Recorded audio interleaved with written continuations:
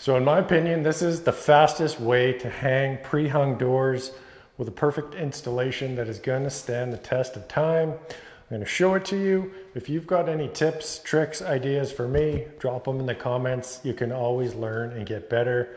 That being said, we are going to shoot this in real time. No cuts, no editing. I've got 2 camera angles, so we might cut back and forth, but then you'll see exactly how long this is going to take. I'm nervous. Timer. Okay. First thing is take the blocks off of the bottom of the door. When I set the doors, I like to put them sideways so you don't have to mess around with them.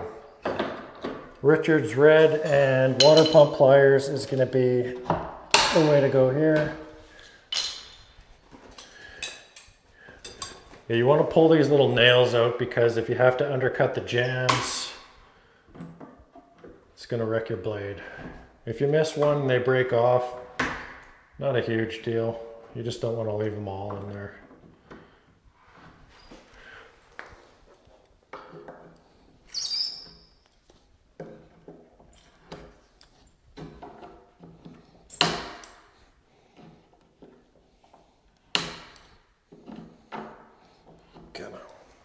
Got that. Now I will stand the door up.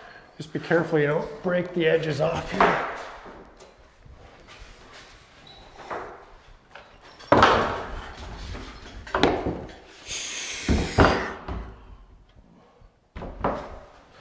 Next thing, just clean out your jamb here. So much easier to do this before you get the door installed.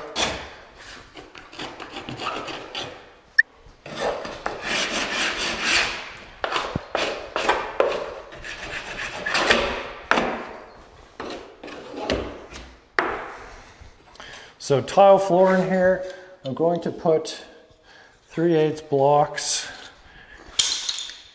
in here. We'll check the floor, see how level it is, and we'll block up the low side. A quarter, yeah, very level, so it's not going to matter. We'll put the blocks on both sides there. Next thing, got my 6-foot level. I like to pre-mark where the hinges are going to go. Before we do that, let's check the opening. I check the opening for width there, and then that will tell me how much shim I'm going to need to put in there. See if the hinge side is level. It's a little bit off, not too bad. I'll mark out where the shims are going to go.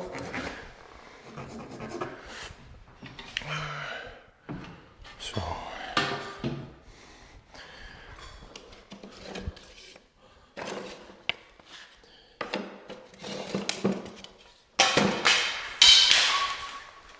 now when it comes to the shims, you're going to want to put the fat side on the in-swing part of the door. And I like to just nail them on with my 18 gauge. You kind of want to center the door. That's why I do the pre-measuring. It doesn't have to be perfectly centered.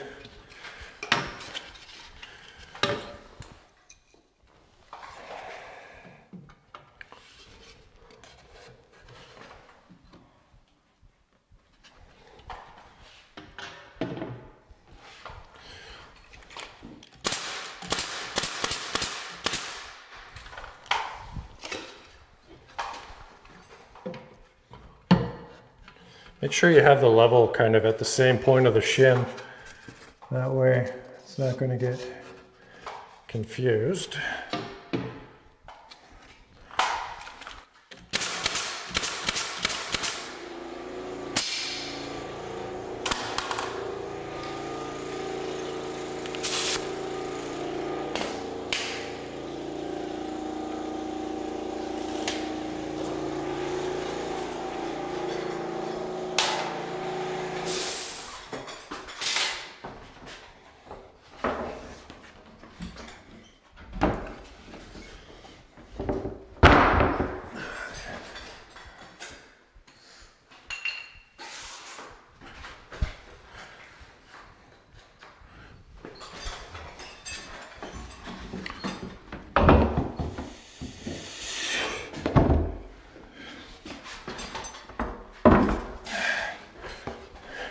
I'm nervous and I'm struggling.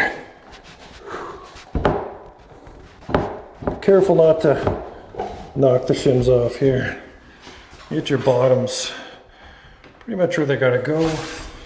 Take the little lock out of here. Oh, why is this one stuck? There we go.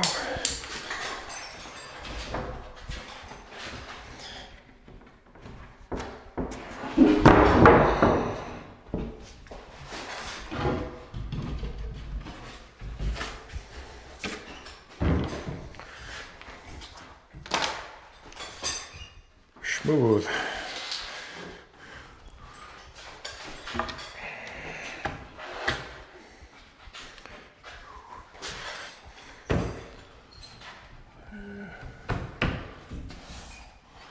Now I'm going to use a 15 gauge nailer and some headless screws to get this thing installed.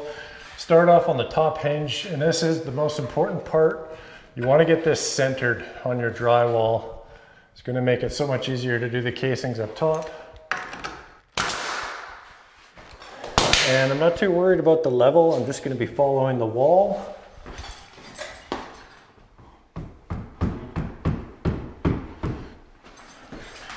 Use the old boot hammer. Pretty close.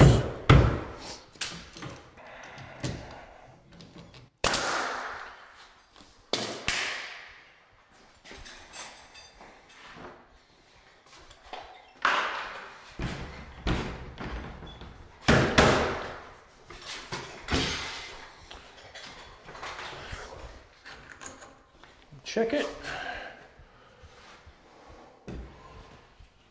It's pretty good along the top. That side is pretty good.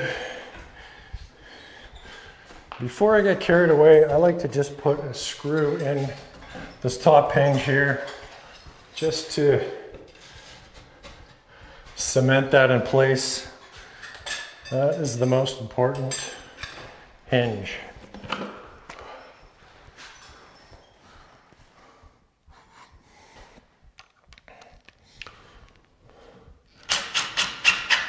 Make sure you're still centered.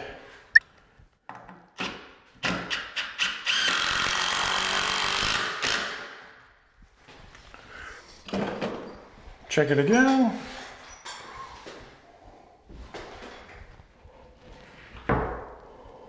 Next, you want to just check that top and make sure your gap is even.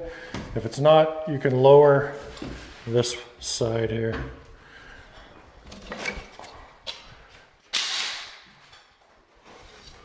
And then you just want to work your way around. I'll come back and nail this off afterwards. It's pretty good. If you can eyeball the gap, that is fine. If you're not quite sure, an 1/8 inch shim, 1/8 inch minus is going to tell you where you need to be. Now I'll nail this top.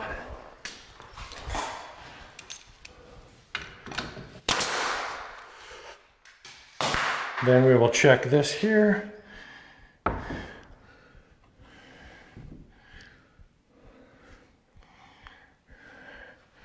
So that's not bad. This is what I like about the 15 gauge, is if you need to adjust it, it's not that strong, so you can kick the door around. Get this gap looking good here.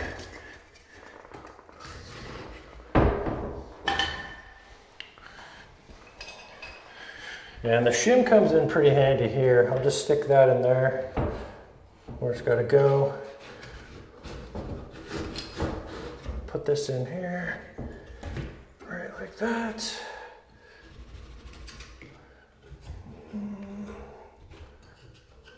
Like that.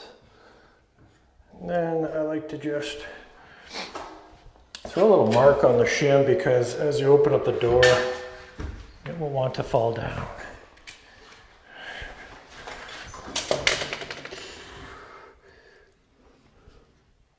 Start centered and see how that works.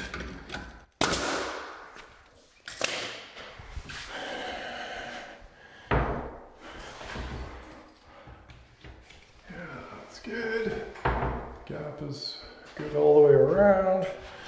Now you want to make sure that you're hitting solid along the jamb. And it could go out a hair this way. Foot wedge.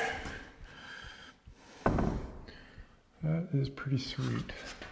This could go in a hair. Striking solid.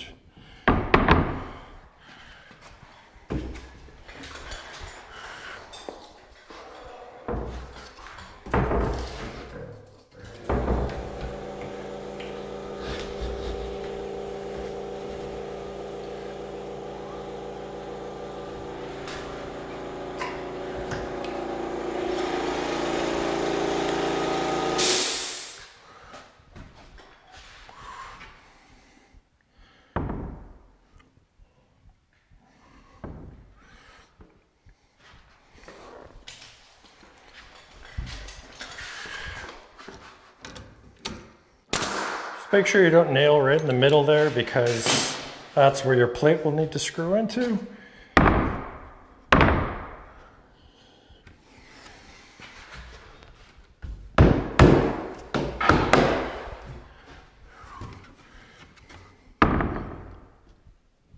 That is very nice all the way along.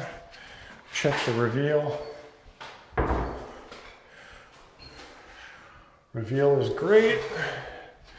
We'll throw a screw into the strike plate here. Again, in the corner.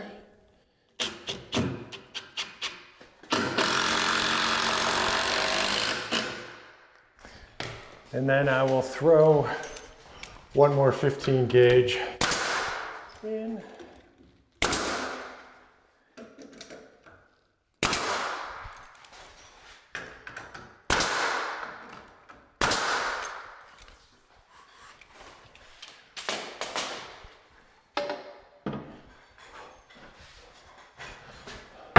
One last check. Looks good. Now when it comes to pulling out the bottom shims, just be careful you don't chip the jamb. The Richards Red, handy for this. Cut off the shims.